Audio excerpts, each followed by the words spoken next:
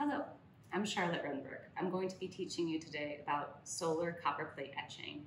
This is a great way to learn printmaking without having to use acids or other toxic materials. I hope you enjoy. All right, so now that I've got my image, I need to tape it on to my plate. I've already done so. I centered it on the front, and then I flipped it over and secured it with just a little bit of tape. All right, this is the exposure unit. You put your image face down, emulsion side down in the center. The light is going to come from the bottom and shine up onto the plate, and that's going to expose the emulsion, solidifying it, making it hard, and then we'll take it to the water bath. I put it at about 60 seconds. That's usually enough to expose the emulsion. So I turn it on, press 60, and start, and we're good to go. All right, so now I'm just going to remove my image from my plate.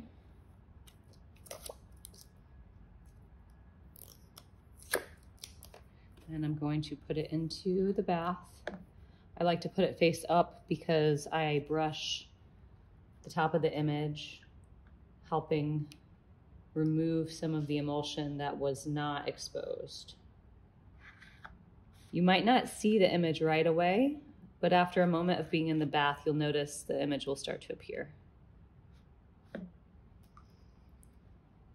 Okay, so I'm checking my clock. I'll leave it in here for about 1 minute. And I'm just gonna scratch the surface here. All right, so it's been a minute in the bath and I've pulled it out and I can start to feel some slight recesses, but I think I want to get a little bit more of a ridge. So I'm going to leave it in a little bit longer, and I'm really going to dig my brush into some of these areas over here where I have some really delicate line.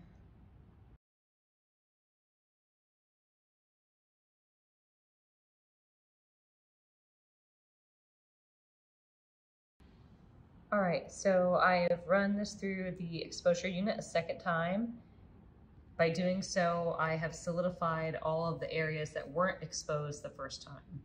So after this area was put into the water bath, a lot of the emulsion was removed, allowing the ink to sit into this during printing. But then I still need to solidify that ground underneath that recessed area. So I put it back in the exposure unit. So now it should be good for. Here I've got a piece of registration board. I've traced around my paper, and now I'm going to measure out where my copper plate is going to sit. I know that my plate is 8 by 9 inches. If I do this in advance, I can trace around my copper plate, but I've already inked it. So now I need to do it just by measuring. So if this direction is my 9 inches and I've got 12 here, 11.5, then that means that I can have an extra 1.25 inches on each side.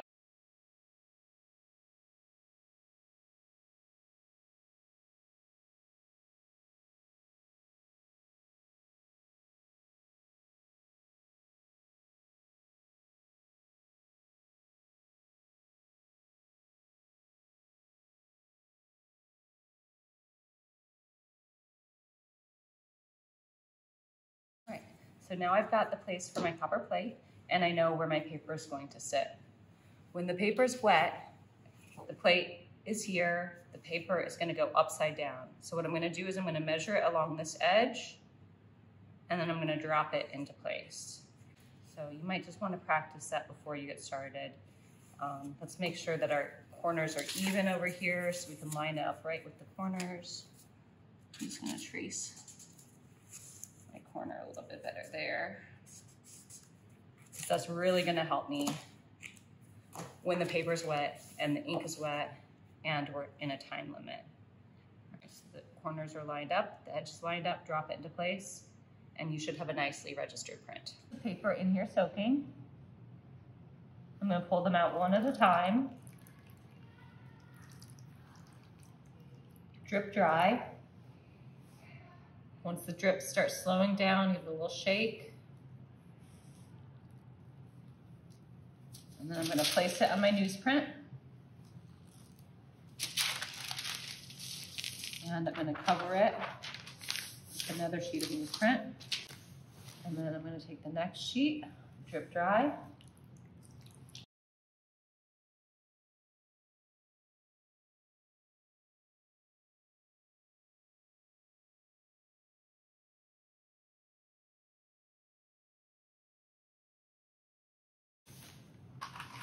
And I'm going to cover it up with a sheet of wax paper to keep the moisture in.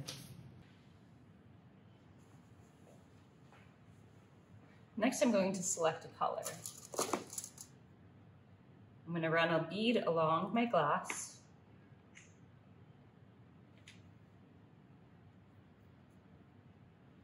I'm going to take my plate. You'll notice my plate already has some ink in it. This type of ink stays moist for a long time, so I don't have to completely rinse my plate when I'm done working on it. I can reuse some of the ink that's already there. Now I'm going to take one of my squares and I'm going to pull the ink off the glass and I'm going to work it along the plate. What I'm trying to do is I'm trying to get all of the ink inside of each of those little grooves while wiping it off of the surface. So I'm putting a little bit of pressure and I'm working my way all the way down. You can start with more ink and then slowly start to remove ink. So it's an additive and a subtractive process. You want to make sure that you have enough ink to where it completely fills those grooves.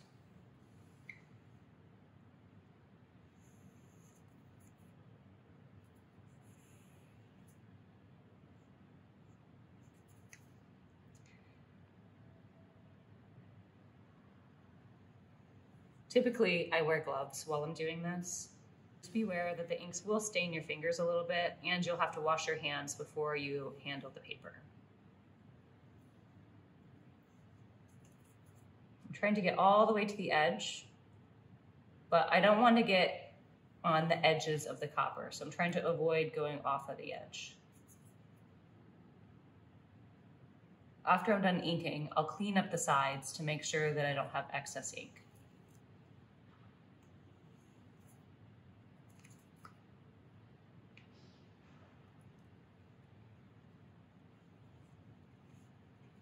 Great, now I feel like I've gotten most of the grooves covered with ink, and so now I'm going to begin wiping away, and I'm just going to put some of the ink back onto the glass so I can reuse it for the next run.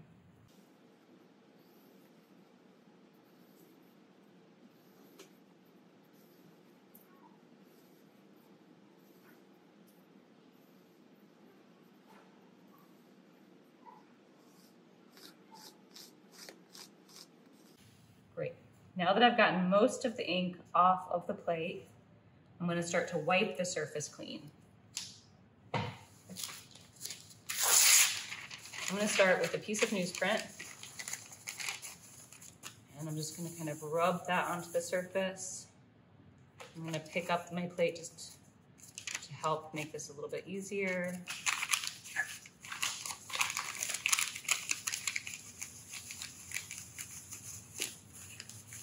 While doing this, we're wanting to make sure that we don't dig into any of those negative spaces. So we're not pressing too hard. We're just lightly rubbing the surface. You can do this with a cloth too, but you want to make sure it's a non-fibrous cloth, like a tallaton cloth.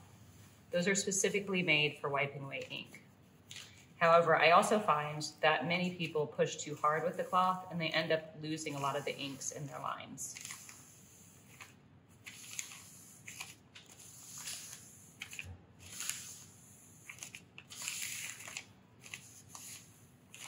If you leave a little bit of ink on the surface, what you're going to end up with is a nice tone in the background.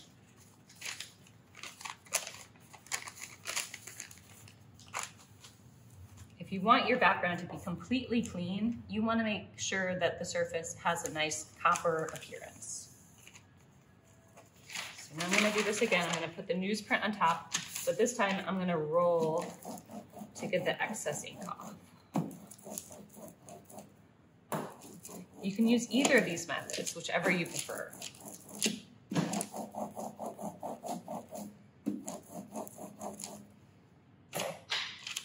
Now when I pull this off, you'll probably see a little bit of the impression that it's leaving behind. You can also see where excess ink is still sitting on the surface. I'm going to try to recycle and reuse my paper, and I'm going to particularly get those areas, like the corners, that had a lot of excess ink.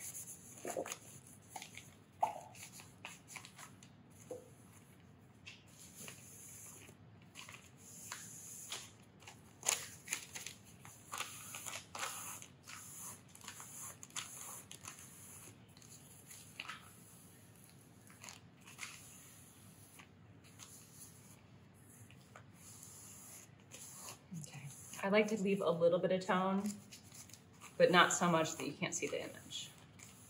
So I'm going to wipe away as much as I can.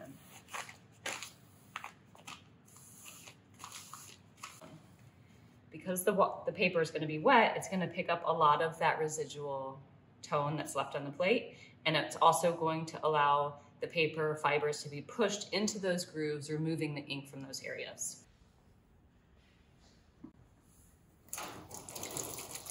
Don't forget to wash all the ink off of your fingertips before you move into printing.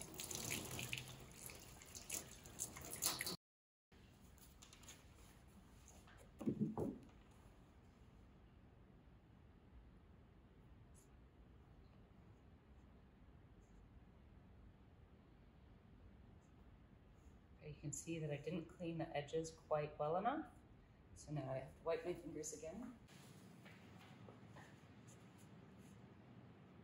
Okay, now I've got my wet paper here. Pick up my paper, line it up with that edge.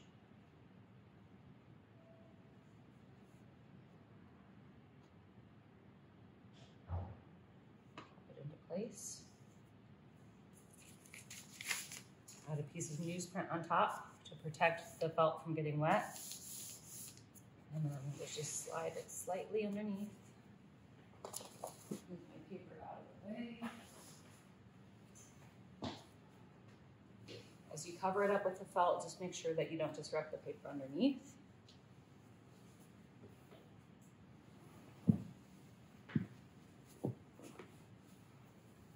Smooth out any wrinkles.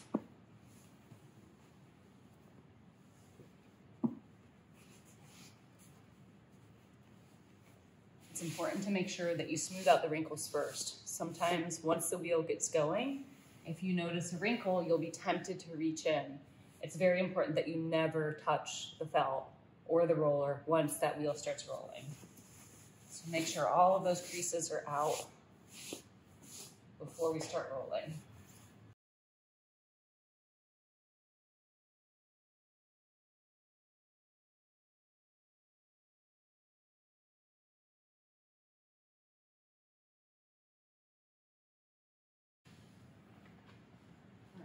Now we're on the other side of the press. We're removing the blanket. We can see that a lot of the water has been soaked up. Good, looking good so far. You'll be able to see a little bit of an embossment that's happening because the paper is wet. And so it's pushed down onto the plate, so it leaves this little bit of a nice ridge.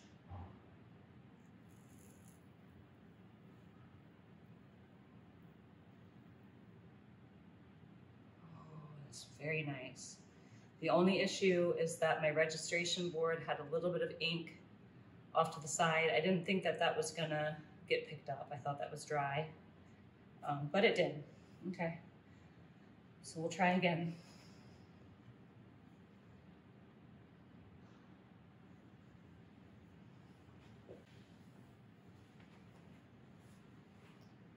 All right. This time I've covered up my registration board with a little bit of wax paper to prevent any of the ink marks that are on the registration board from transferring onto the wet paper. And I'm going to place my plate on top of the guide. And I'm going to check my fingers after I do that, and I'm going to make sure that I wipe my fingers. Notice that this piece of paper got a little bit of a mark on the back side of it. I'm not sure from where, but I'm going to make sure that that's the back side and not the front side. I'm going to line up the corners, drop it into place, cover with newsprint. Actually, I'm going to put dry newsprint on top. Okay, so I've got dry newsprint. I'm going to push the whole thing over just a little bit more so I don't have to run the wheel for so long. Cover with blankets,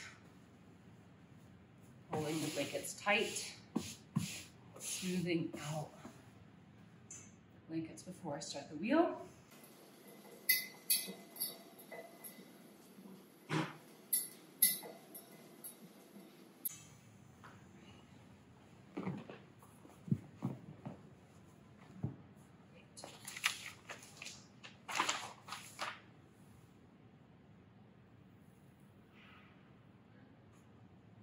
Good.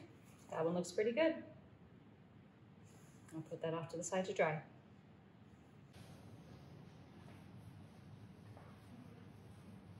All right, that's it for the day. We're all cleaned up. Enjoy printing.